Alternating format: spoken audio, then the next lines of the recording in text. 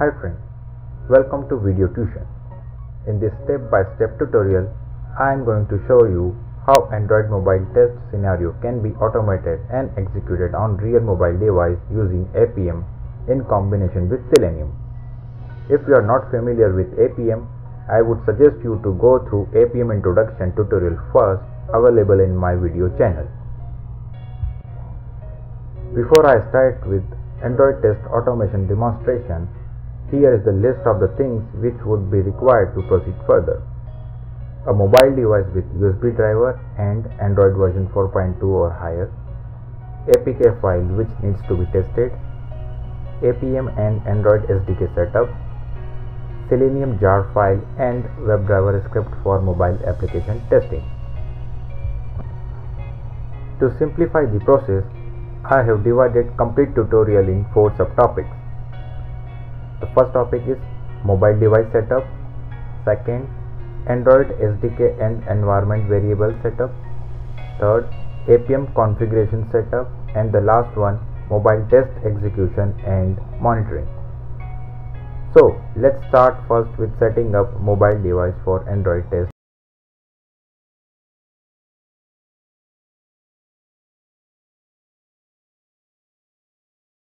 To enable developer option in Android phone, go to settings, developer options, and then select stay awake and USB debugging checkbox. It will prompt for USB debugging confirmation. Click on OK button to proceed.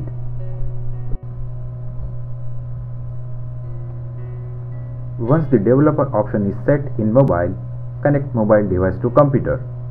To make sure your mobile device is recognized by machine, go to command prompt and type ADB devices, which should give you mobile device ID.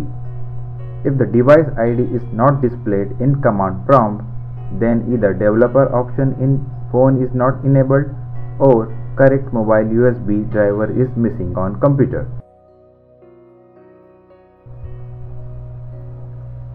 Now, if you don't have Android SDK, download full setup from the link mentioned on the screen and unzip it to your local machine. Observe folder hierarchy.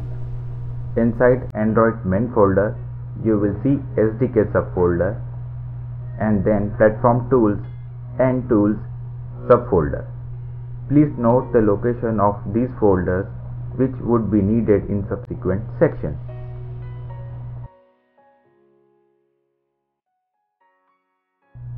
Before we proceed further, we have to configure environment variables for Android if it's not already set.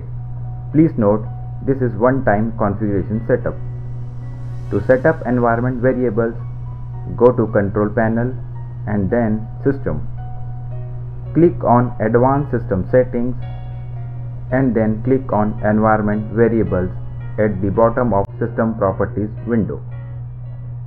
In Environment Variables window, click on New button under User Variable and set Android Home Variable, which is the location of SDK folder under the main Android SDK folder. Then in System Variable, locate Path Variable and then click on Edit. Append the location of Tools and Platform Tools subfolder of SDK folder here and click on OK button.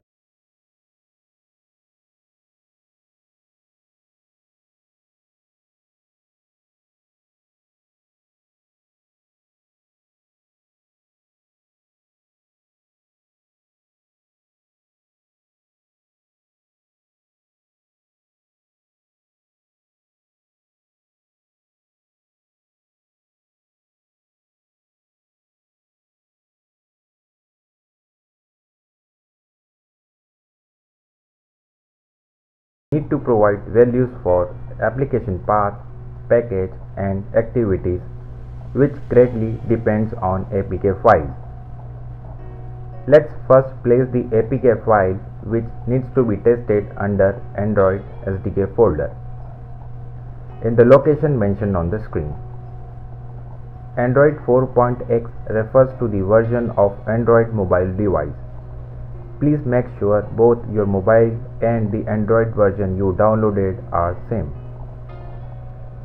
Application path is the absolute path where mobile application under test is placed. That means the location of APK file. To know values for package and activities, go to the command prompt, then navigate to the folder where APK file is placed under Android SDK folder, and then run the mentioned command.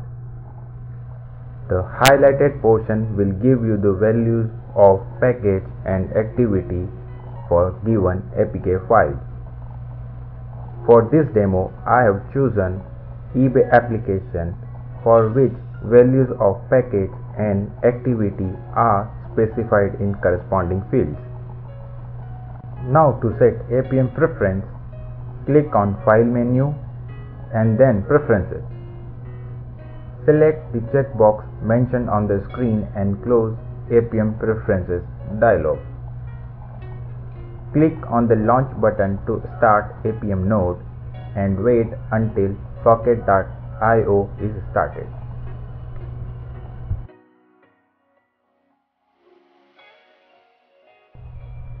So we have reached to the last segment of this tutorial.